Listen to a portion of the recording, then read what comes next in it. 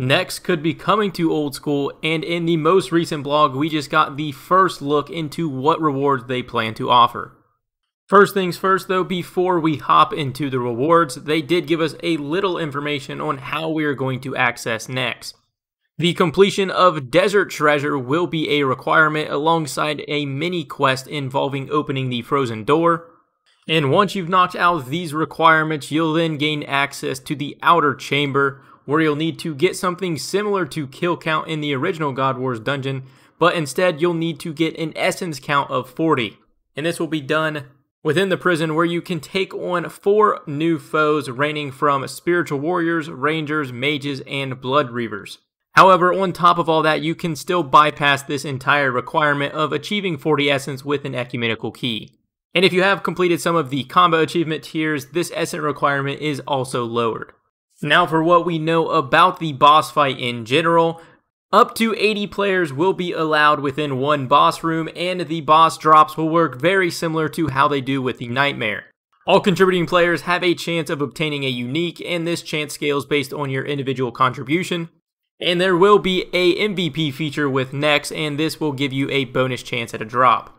They also did confirm that the next boss fight is largely based on the 2011 variant, but with some slight modifications and balancing tweaks to fit Old School.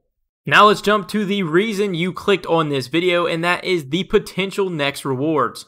First up, I do want to mention they will be doing a beta world on October 20th, which is next week's update day, where we will have access to all of these potential rewards, and you can go ahead and put them up to the test.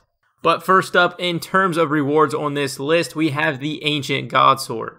The Ancient God Sword has identical stats to all of the current God Swords we have in game, and in terms of getting the drop, it looks like it'll work exactly the same, where NEX will drop a hilt, and then you'll have to attach it to the blade. But now for the Ancient God Sword special attack, we have Blood Sacrifice, which takes 50% of your special attack energy, and it targets a single individual with double the usual accuracy. If it hits, it deals a normal hit with 10% extra damage. In addition, an 8 cycle timer starts, and if the target does not move within 5 tiles away before the timer ends, they'll be hit an additional 20 damage, and the attacker will be healed for the exact same amount. Next up, we have the Zerite Bow. Requiring 80 range, this tradable non-degrading bow can fire arrows all the way up to Dragon, and it has a special effect that uses charges.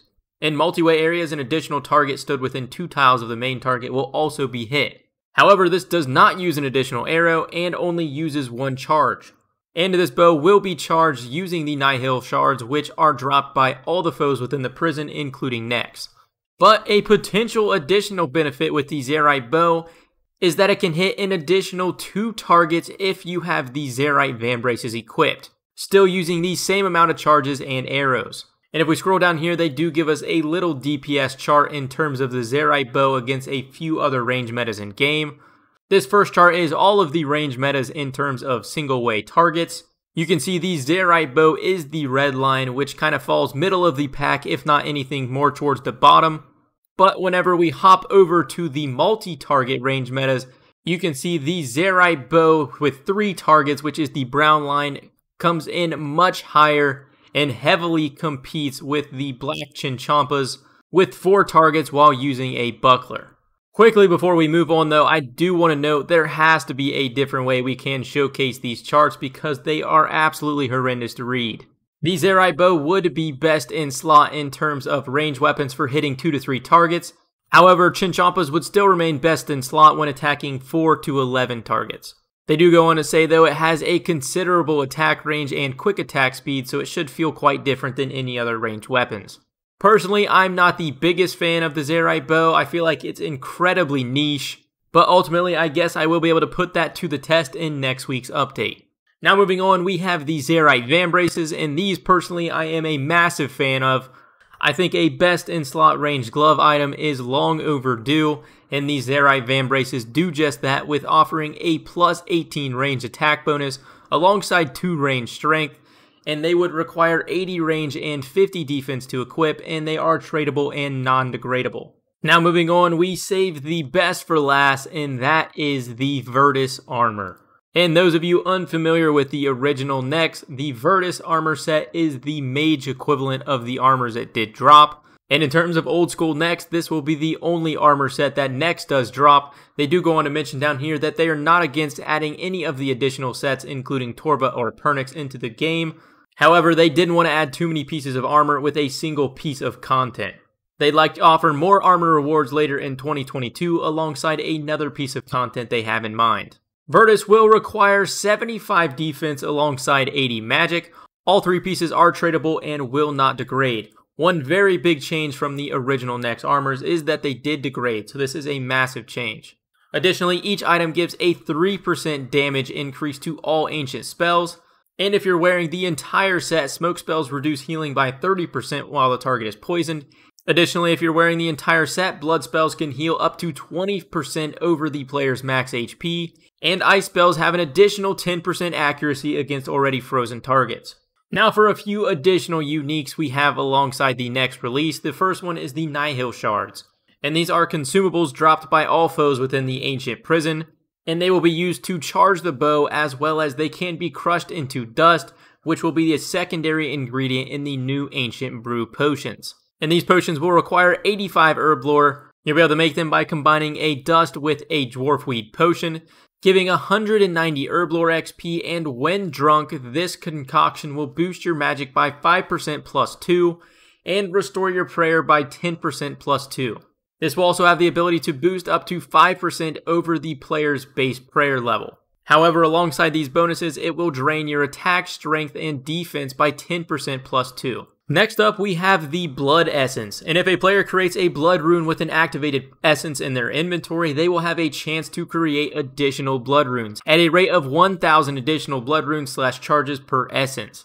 This would result in slightly fewer XP per hour because you will have to have the blood essence in your inventory, but would result in a greatly increased runes per hour. Coming alongside NEX, we will also have the Ecumenical Key Shards, and gather 50 of these and you can create yourself one Ecumenical Key.